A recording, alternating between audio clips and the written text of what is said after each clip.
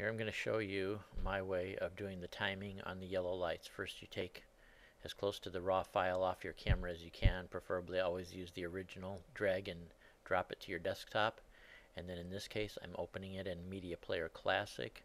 You can also use Windows Media Player. If you use Windows Media Player to be able to do stepping a frame at a time, you hold down the Control key and then you push play repeatedly, and every time you push play you would count that as one frame.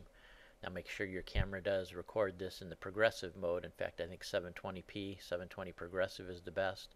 Some older cameras you can actually be recording interlaced field frames, in which case it would be 30 frames per second, but it would also be 60 fields per second, and you may actually, depending on your player, be counting the fields. So try to do it under progressive mode.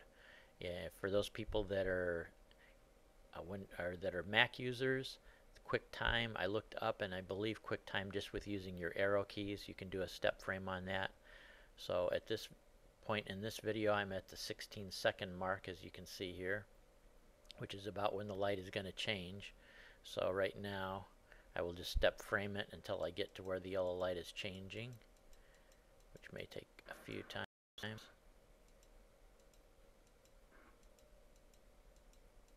This is a tedious now, and what you're going to have to do even when you get to the yellow light is you're going to, okay, right now I would consider that the very first frame of yellow.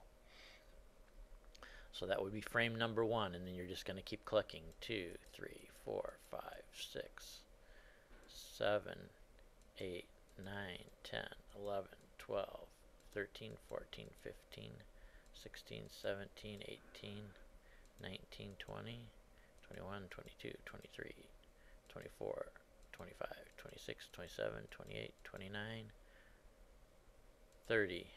30 clicks would be 1 second. So, and you just keep doing that, you just keep counting them up. Now for an example on this one, I clicked 113 times. So that means once it reached 90 clicks, it was already at 3 seconds. So it was 3 seconds plus another 23 frames, which is approximately a third of a second. So let's call it, just slightly over 3 1/3 seconds. So this yellow light here actually does last for 3 seconds, which is the recommendation of the National Transportation Safety Administration.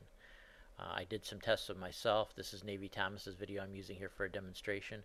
I went out and did some tests of my own, both on intersections that had red light cameras and intersections that were just ordinary intersections with no cameras, and I will talk about my results next week. But I'm interested to see you guys go out and do this and do your tests, and I just wanted to give this little demonstration to show you how to do it. It's basically just clicking and counting, and do it several times to make sure you got it accurate, but I think this is plenty accurate enough for us to know, especially in different regions of the country, how long the yellow lights last. So thanks, and I hope a bunch of you participate.